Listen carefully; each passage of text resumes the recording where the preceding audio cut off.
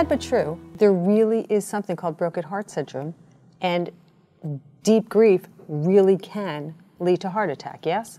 I don't think this is surprising to any of us. I think we all have this understanding of what that broken heart syndrome means, but under a situation of significant emotional either happiness or duress, there is a release of stress hormones, and the broken heart syndrome is when the heart actually gets stunned.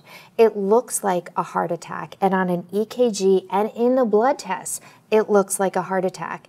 When the woman goes, because it's mostly in women who are postmenopausal, when she goes to the cath lab, there's no blockages in the arteries. And what it looks like is the heart is ballooned out. The tip of the heart and the base of the heart is really big and stunned and not moving. It looks like an absolute massive heart attack, and usually this resolves completely within 2 months.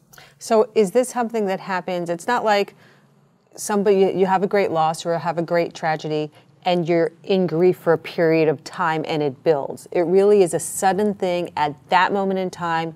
You get the phone call, something happens, and your body's in shock. It's usually that moment when there's a rush of hormones, it's oversaturation, and your heart is really stunned because of the depth of the emotion. So two questions, obviously. One is, anything you can do to prevent it or ease it if you're in the midst of all that? Probably not.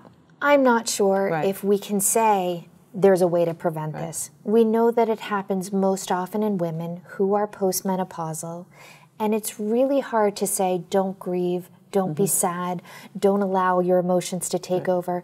It doesn't happen often, but when it happens, usually people recover. It's just getting through that initial phase. But most importantly, you're going to experience symptoms, so you need to go to the emergency room. You are going to experience symptoms, whether it's chest pain or shortness of breath, but go to the emergency room. In that immediate time, you just need to be taken care of to get through it, and you will recover. It's so important to be aware then, at some highly stressful moment, if you start having any kinds of symptoms, pay attention and do go. It's real, so go to the hospital. All right. Thanks, Suzanne. If you liked what you just watched, please let us know. Make a comment on the video. Do that social thing. Share it on Facebook. Share it on Twitter. Share it on any of those social places that you like to go. And come back to bottomlineinc.com for more videos with Suzanne Steinbaum and more of our Bottom Line experts.